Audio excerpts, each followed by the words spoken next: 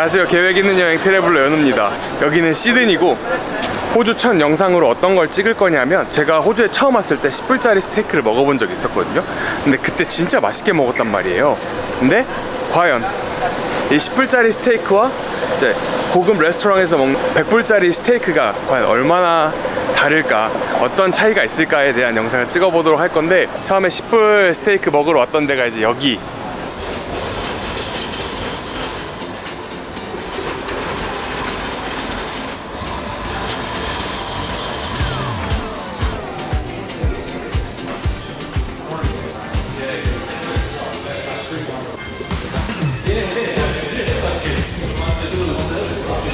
보시면 굉장히 펍스럽잖아요. 지금 이 뒤로 보이는 백그라운드. 제가 뭐 시켰냐면, 여기 보면은 럼 스테이크죠. 럼 스테이크. 이게 우둔살이라고 해요. 그래서 우둔살 스테이크를 하나 시켰고, 역시 펍이기 때문에 맥주도 한 잔 부탁을 했습니다. 얘는 이제 리틀 크리처라고, 이제 호주 맥주라고 알고 있는데, 그 리틀 크리처 에일로 하나 시켜서 이제 스테이크가 나오면 같이 먹어보도록 할게요. 짜잔, 스테이크가 나왔습니다. 보이세요? 근데 이게 지금 20불이잖아요. 20불의 이 퀄리티인데, 갈릭 아이올리오를 1불 추가해서 소스를 받았고요. 그 다음에 원래는 10불 스테이크라고 소개를 드렸는데, 여기가 코로나 전에는 이제 해피아워라고 해서 다들 점심시간, 점심 메뉴처럼 이제 10불에 스테이크를 팔았었는데, 이제 코로나 기간이 지나면서 요즘은 하고 있진 않다고 합니다. 그래도 20불에 와, 이 퀄리티. 이제 맛은 어떤지 한번 먹어보도록 할게요. 짠!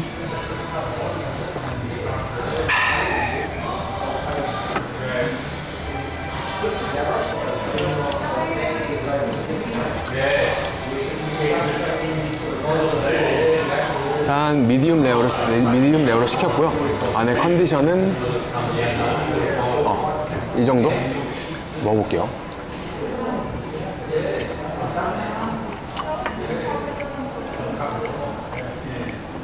일단 간은 기본적으로 되게 잘 돼 있고, 이게 우둔살이 생각보다 비계가 없는 부분인 것 같아요. 제가 자세히는 모르는데 고기 자체의 식감? 그런 것들이 굉장히 정확하게 느껴지고, 스테이크의 맛도 나는 진짜 스테이크다, 딱 이런 느낌 있잖아요. 식감도 단단하지만 그래도 막 질기지 않고요. 그리고 고기 냄새 전혀 안 나고, 자, 이거를 예전에 10불을 먹었다고 생각하면은 솔직히 20불로도 전 괜찮다고 생각을 하거든요. 환율 따지면. 또 일단 미디움 레어로 잘 나왔어요. 그리고 맛있어. 고기 향이 되게 좋아요.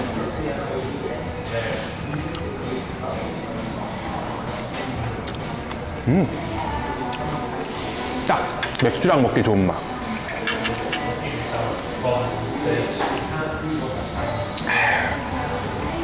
칩도 하나 먹어볼까?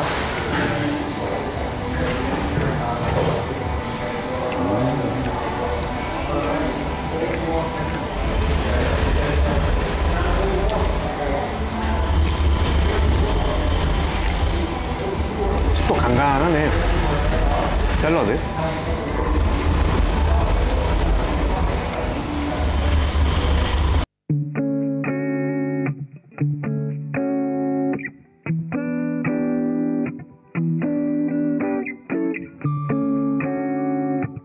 저는 개인적으로 이 아이올리를 스테이크랑 먹는 것보다 이 아이올리를 이 칩이랑 먹는 게 훨씬 잘 어울리는 것 같아요. 난 1불에 이만큼 주는 거 진짜 해자거든요. 양이 엄청 많아.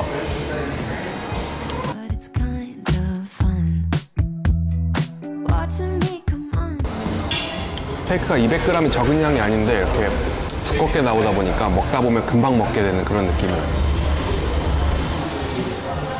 잘 먹었습니다. 저 같은 경우에는 솔직히 말하면 여기 10불에 이제 이 메뉴를 먹을 수 있을 때부터 왔었기 때문에 사실은 조금 비싸다고 느낄 수도 있는데, 전혀 그렇지 않고, 솔직히 말하면 이 정도 퀄리티 20불 내고도 충분히 아니야. 진짜 만족스럽게 먹을만 하다고 생각합니다.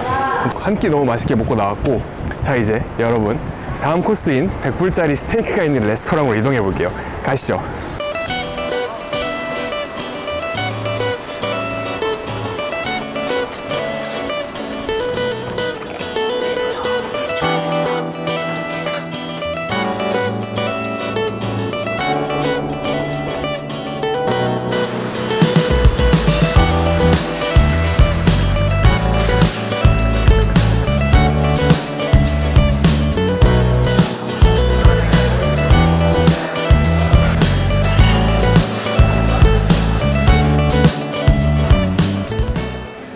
여기 맛있는 스테이크가 굉장히 많은데 그 중에서 이제 직원분이 추천해주는 최고급 이제 스테이크, 이제 호주에서도 여기 레스토랑에서 취급하는 이제 하나밖에 없는 와규 종이 있대요. 이제 그 스테이크가 뭐였지?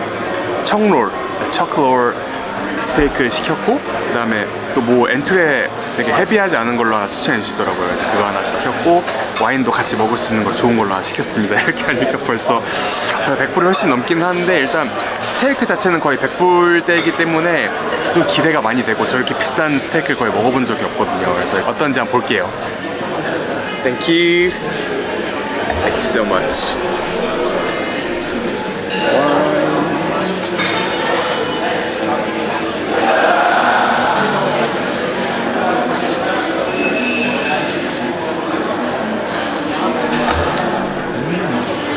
오, 맛있다.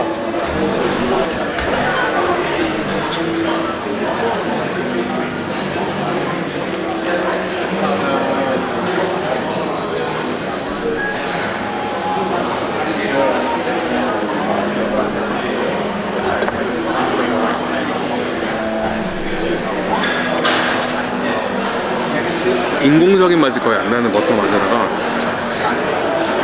빵도 이 안쪽이 엄청 촉촉하고 여기가 바삭바삭한 그런 느낌. 버터랑 너무 잘 어울려.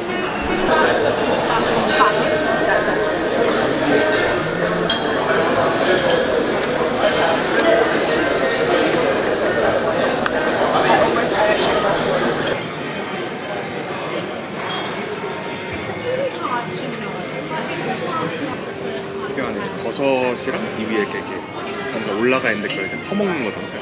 식감이랑 이 맛이랑 소스 맛 자체가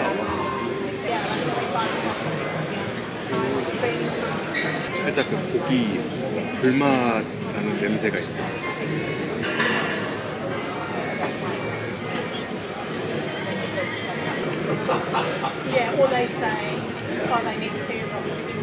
샐러드 드레싱도 진짜 맛있어. 이게 엔트레가 그냥 뭔가 배부르게 하려는 엔트레가 아니라 진짜 이거 자체가 그냥 음식이야.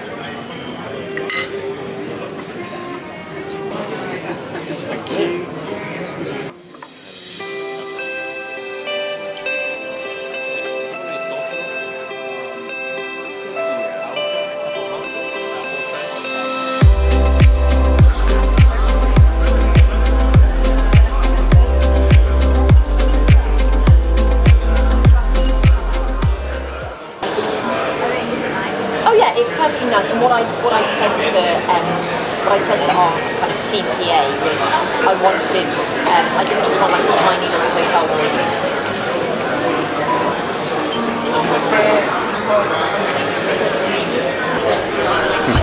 고기 육즙이 진짜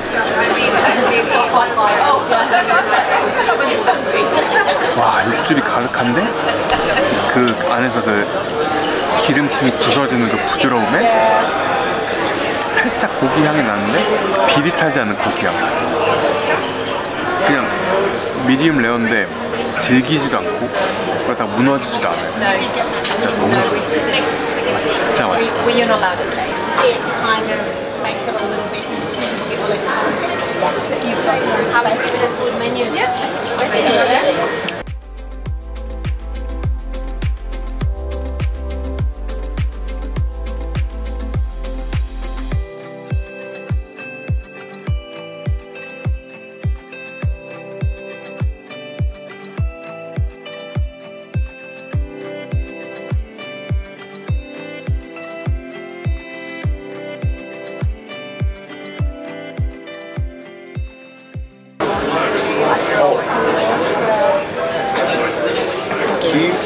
This is our passion fruit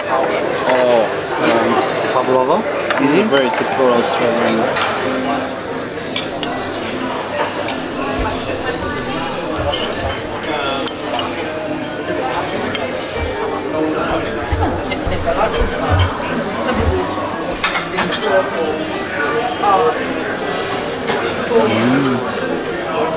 약간 머랭 같은데 살짝 밖에 크리스피하고 패션푸드가 달달하면 새콤한 게 밸런스가 딱 좋은 그런 디저트?